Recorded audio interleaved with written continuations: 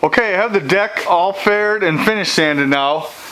I got all the cross grain scratches out with 40 grit, then 60, and then 80. And this hatch came out real nice. It's even all the way around. And it's nice and smooth. It's fair. So, and I just have some Famo wood here and there on some little imperfections. So I'll probably end up hitting it one more time with 80 before I go ahead and bleach it and stain it. But right now I'm working on these covering boards. I'm working on fairing these down, and I think I have a process that's going to work for me. I started on the starboard side up here. I haven't done anything to the port side. This is what it started out looking like. And on this side here, here's the old covering board, and here's the profile. And I just took a profile gauge here and got the profile of this. Now usually the profiles change on boats with as you come down the side deck, but this one it didn't change at all. So what I did was I made a pine block here to match it. And the cool thing about this profile is what I did was I took this very edge here, and you can see the very edge to the top of that, and that's basically the profile there. So I use this block to finish sand, or not to finish sand, to fair this down. And it also works. The cool thing, I thought I was going to have to make a different one for the midsection and the aft section, but it's the same for all of them. For instance, here's the covering board on the aft section. It's not as wide as it is up front, but if you put that tip on there, it's basically the same profile. So that makes it real nice because I could use this block on this entire covering board.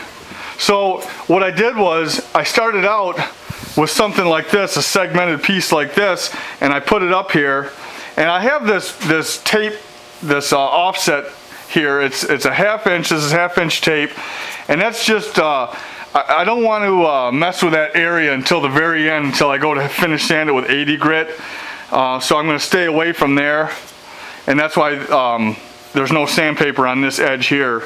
So what I did was I started up front, I put this on here, and I didn't sand all this high stuff off with this. I just set it on here to determine, you know, where I need to take out a lot of material. And then I use my hand plane, and I know that I got to knock this down quite a bit. So I just took my hand plane and went along and just knocked down a lot of the material until I got close. And I just kept putting this up here. And so I'm going to have to hit this area and this area here a little bit more. So I got it close, and then I started using this here to get the shape a lot closer. And I just tried to keep the tip of this right up at the top. You know, it moves a little bit here or there, but this sandpaper, it isn't going to affect the actual deck here. I'm you know, probably 3/4 of an inch away from it. So I take this, and I still have a little bit more work to do on this covering board, but it seemed to work pretty good. And I still have where this covering board meets the shear shelf, I've got about 1/8 of an inch that I need to leave alone, and that's where the wood rub rail goes on. So I've got some 1/8 inch pinstriping tape. I'll probably put that on there, and I still have a little bit more work to do on this to get it down to right where I need it. But it's pretty close right now. You can see that profile is pretty good. And then I use this flexible block here also to get the shape down. So that's the process I'm using. So from here back, I have to take away a lot of the material yet. I did a little bit back here. Keep taking that away until I get close, and then I can start sanding it. See, I still have a lot to go here. So I'll keep working on it, and I'll do the entire boat, and I'll start the camera back up and show you when the covering boards are all done. All right. Okay, I'm getting the covering boards close, and I just wanted to start the camera and show you something. I've got my profile block on here with the sandpaper on it, and it's close, but it's showing that this middle section here needs to be worked down a little bit more. And when you're at this stage of the game where you're real close, it's risky, well, on this wood anyway, it's risky to use a hand plane because the grain changes direction a few times in this wood, and you could run it the wrong way and tear a big gouge out of there below the surface that you want. So what I do is I've got this flexible longboard like I used on the deck, and I have 36 grit on it. It's real aggressive, and it works great.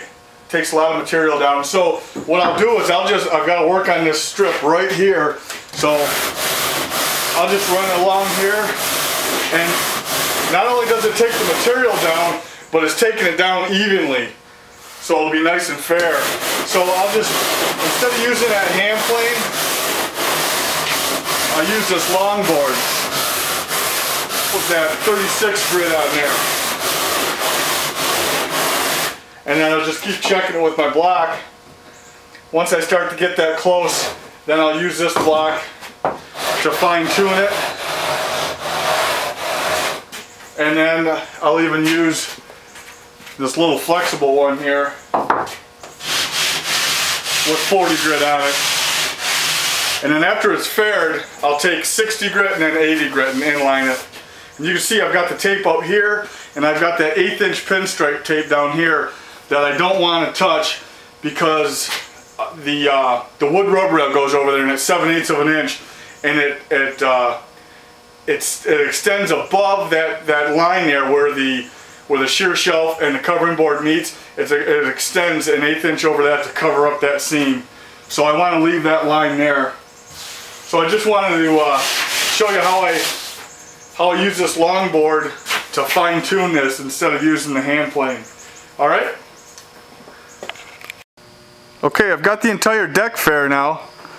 I just got the covering boards faired and finish sanded, and then I took an 80 grit longboard to the deck again a few more times just to get the cross grain scratches out.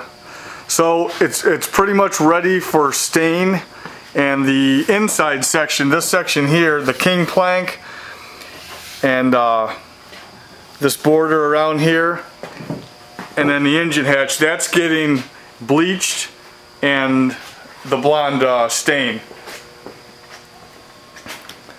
And that's probably the next video I'll make, is how I do that. But I'm real happy with how these covering boards came out. Again, I used that contour sanding. I had to switch memory cards, that one just ran out on me. But I was showing you this contoured sanding block that I made.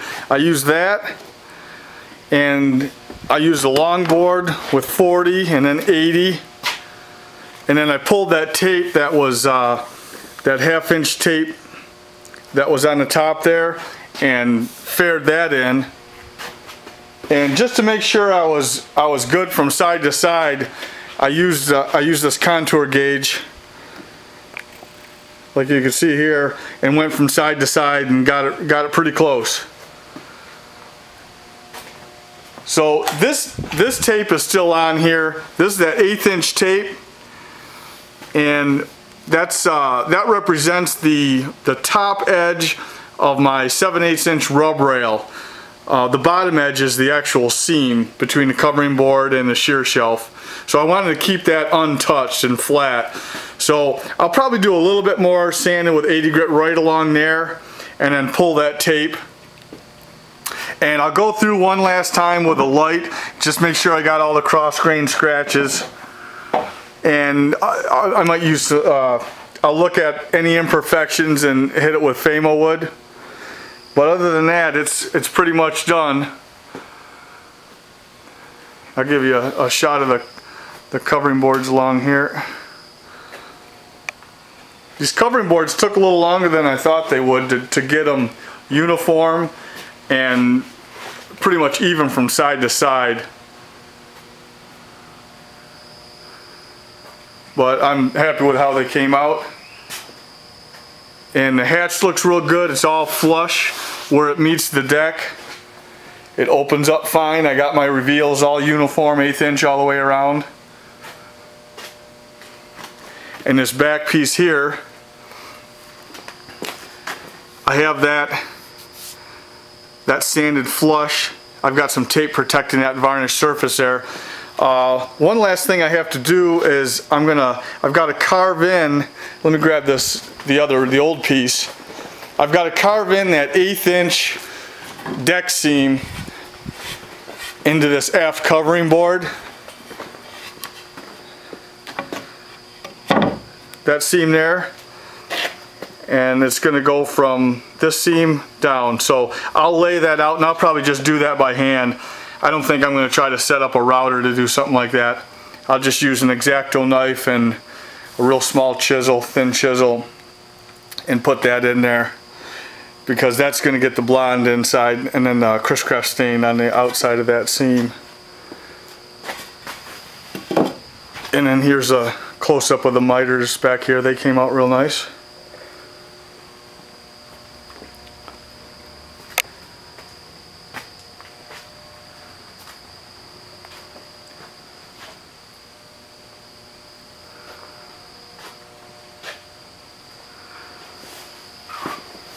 So that'll probably, my next video will be on how I stain the deck, how I bleach the king plank and the engine hatch, and then use the I'm going to mix up some yellow stain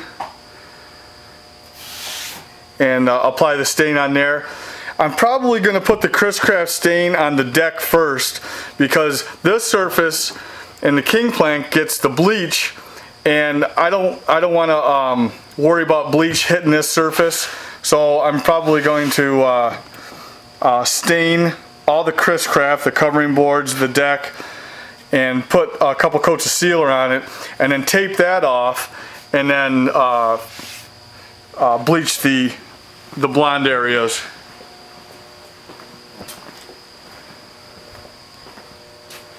So that'll probably be my next video.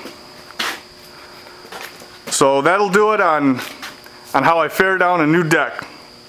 All right?